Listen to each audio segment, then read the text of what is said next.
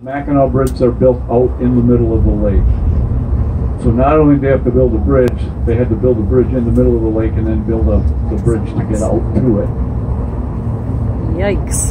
If some of you have seen Galloping Gertie, Tacoma Narrows Bridge flew down November 7th, 1940. If you have not seen that video when you get in tonight, it is absolutely worth looking at. You hear the cars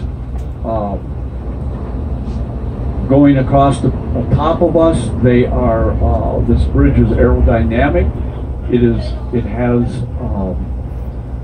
steel in the center steel grating that cars drive on. That is intended to let the wind get through the bridge. The whole bridge was designed after the Tacoma Narrows failed. This bridge can swing out in the center in high winds as much as 35 feet. Oh boy. It does not.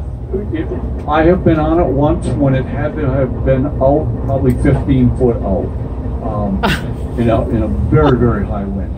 It is designed to do that.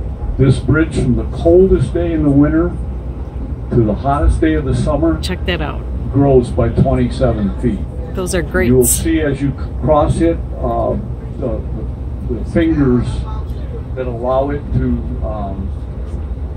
expand and contract.